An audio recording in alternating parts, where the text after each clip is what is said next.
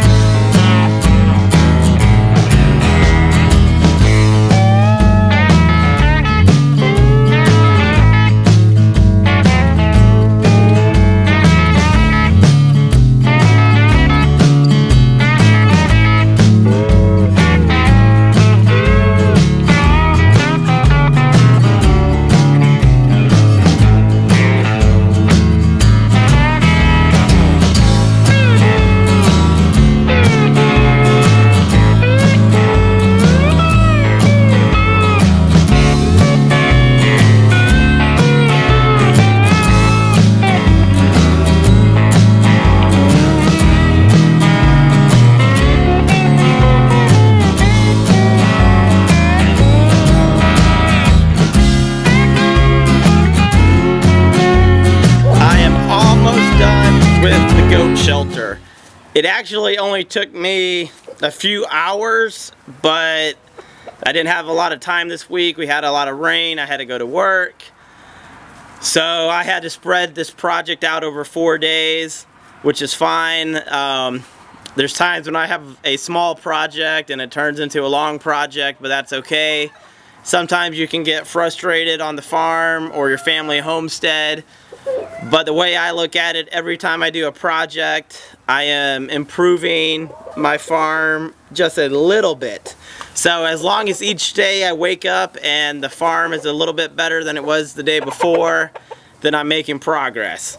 We are going to add some straw to the floor of the goat shelter, and we will see how the goats enjoy their new summer home.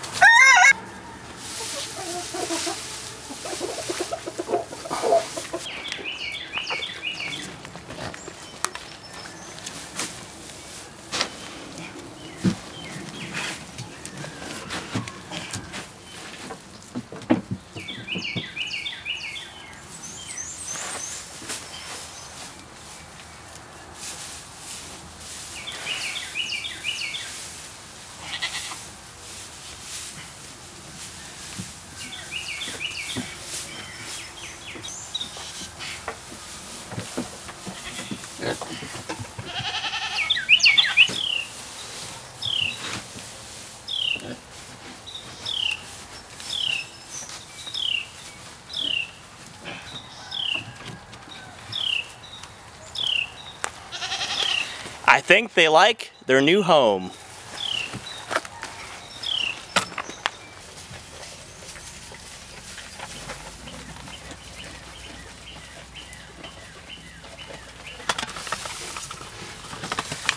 I'm just hanging out with my homies.